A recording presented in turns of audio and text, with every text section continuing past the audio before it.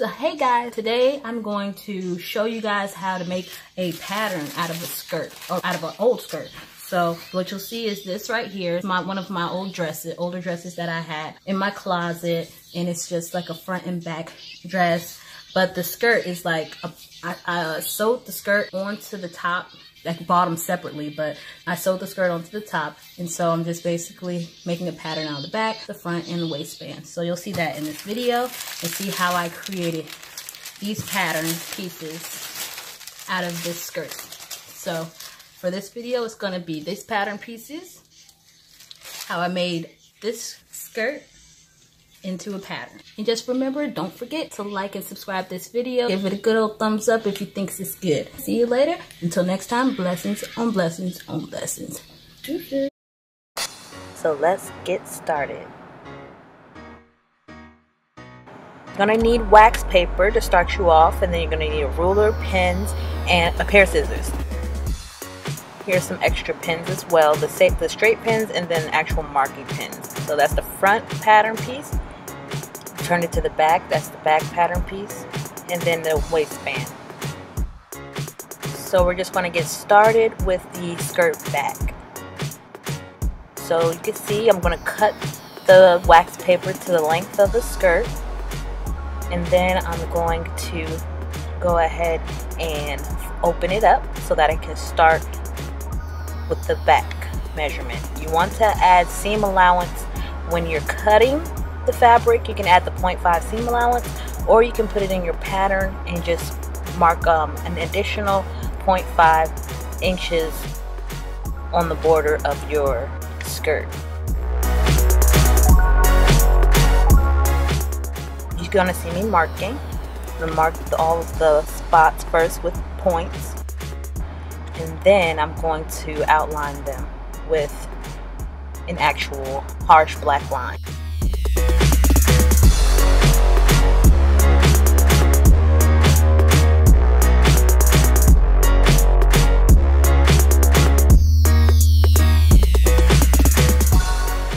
I make my points about an inch apart so that I can get a pretty good curve.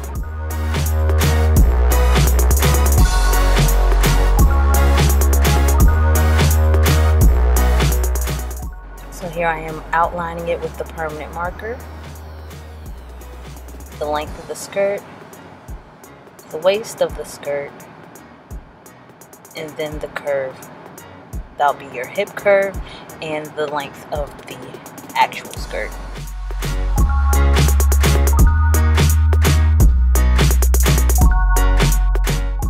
So now it's time to cut and label the pattern piece. So you're just going to go ahead and cut it out.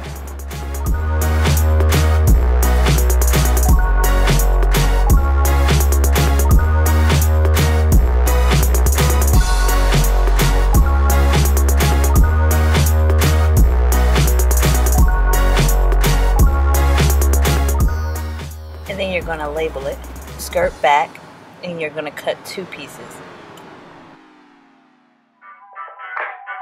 You're going to have two pieces that are going to be sewn together in the middle and on the sides. So make sure that when you fold the fabric over, that you put this on part of the fabric that isn't folded. But you'll see that when I lay the fabric out. And I also do a line so that I have the direction in which the fabric is going to go. So that's where you'll adjust the length, and you can adjust it with the extra piece of paper. So now onto the skirt front. So the skirt front I've already cut out. It's this is going to be the same thing you do to the back. You're just putting it on the fold. And you're going to label it on the fold as well. So here I'm just taking extra measurements to make sure that both of them are correct.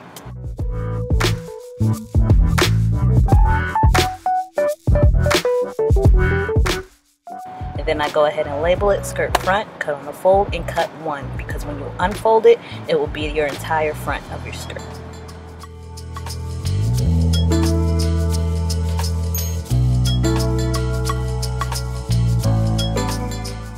Now onto the waistband. So the waistband, you're going to create the waistband using your waist measurement. and that's going to be on the skirt, not your actual waist measurement, because this is a knit fabric. It's going to be less than your actual waist because of the stretch. So go ahead and measure the old skirt for the waist, and then you're going to have that measurement for the bottom and the top. Mine was around 28, so I put 28 on the bottom and the top, unless you want to adjust it like I did. I adjusted the top part of my band so that it can be smaller and more narrow than the bottom part of the band, since it will be in the small of my back. So you're going to see me subtract about 0.6 inches from the top of the waistband, but that's completely optional. There's also optional elastic band that's going to take away about 1 to 5 inches as well. So your overall waistband is going to be about 5 inches minus the elastic waistband.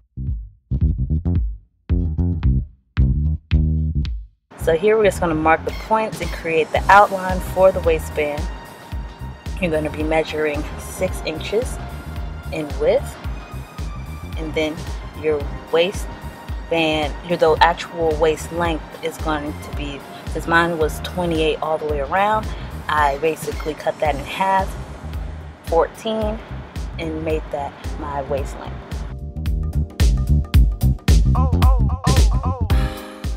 Because you're also going to be cutting the waistband on the fold as well.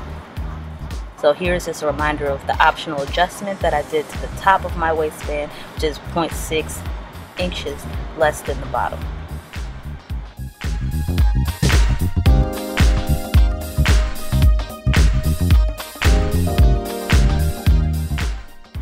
So then you go ahead and cut and label the waistband. So it'll be skirt waistband, and I put skirt up there so that I know between my pattern pieces which one is for the skirt and which one is for another type of skirt that I make. So skirt waistband, cut one on the fold, and there you go.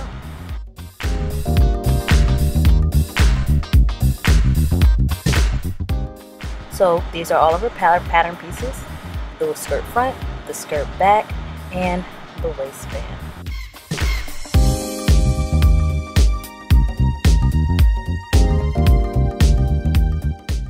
So this I'm just going to fold it to kind of show you how the waistband is going to stretch across the entire waist.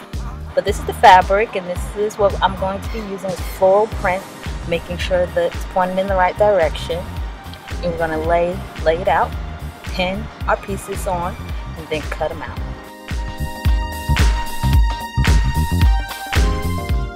Skirt front, so that's the fold of the fabric, and I'm pinning it directly to the fold.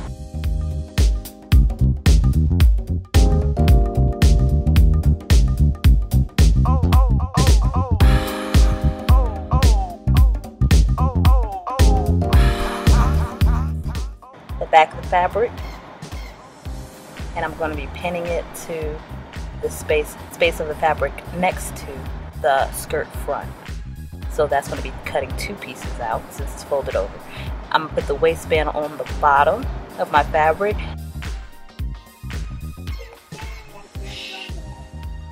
So basically I'm going to make sure that the waistband is on the two pink flowers that you see there. And I'm making sure that my edge is also on the fold and facing in the correct direction. I ended up turning it around because right now it looks like it's upside down and that the waistband should be turned around, but I ended up doing it the correct way when I cut out. So after done pinning it on, measure it, make sure it's correct, and go ahead and cut out my pieces. So this is the front, the skirt front and the skirt back. I'm just going to go ahead and cut those two out and cut straight across the bottom since it's the same length.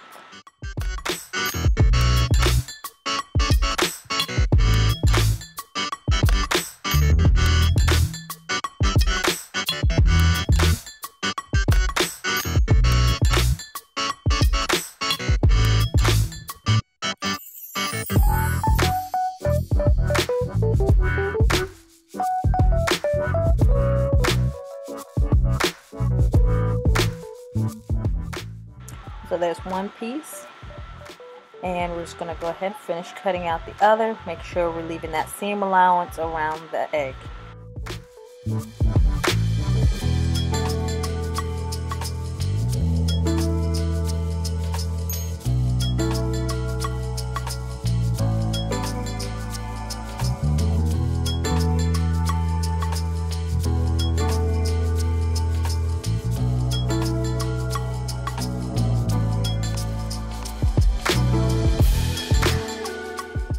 So right now I'm making my marks, my points onto both pattern pieces, fabric pieces.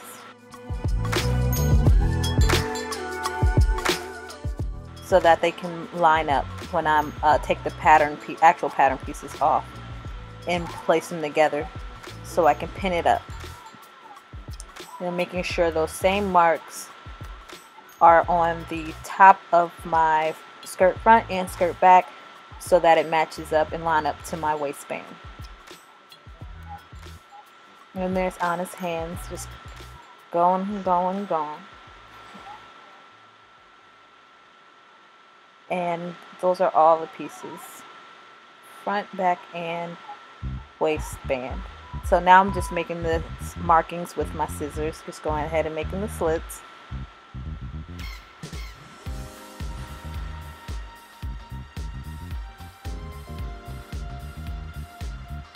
And making sure I line up everything right and that everything's the same length.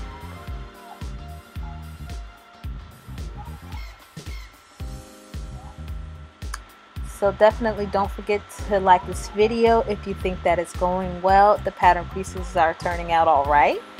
Now this is from an old skirt and we're making a pattern from an old skirt, so I hope that it's yours turn out good if you do try this at home. Let's see, this is the waistband, and I did it facing up, and then here are the front and back. Well, these are the two back pieces. And then the skirt front we unfold, and these are all the pattern pieces that we created. So now I'm going to go ahead and pin up the skirt back to the skirt front.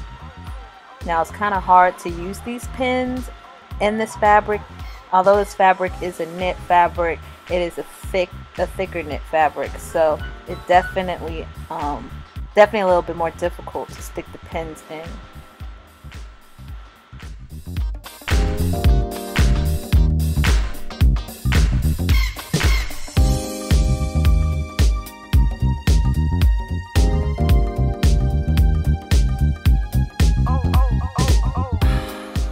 Now here's the close-up of the slits, the close-up of the markings that I did so that the front, back, and waistband can match up.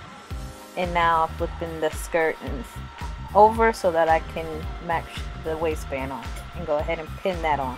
Now I'm using more pins than usual so that you can see a better view of what the skirt looks like together, almost like if it was sewn together.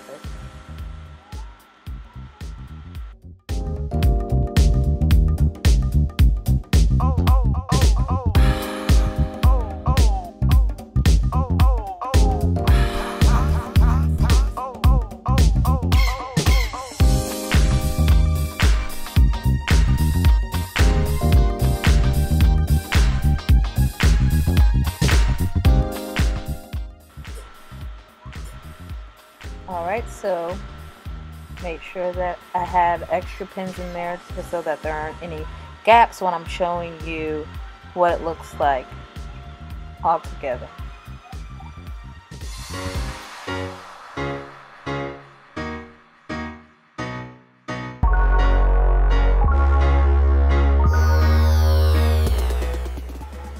So here's it folded up.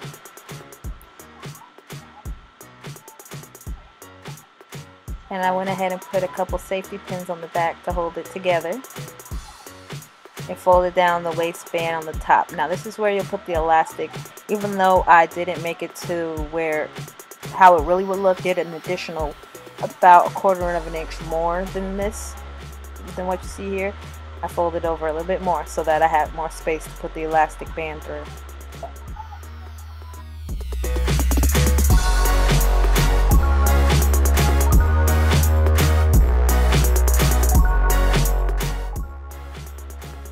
Now usually I wouldn't use as many safety pins so that I didn't have to take them out when actually sewing the skirt together.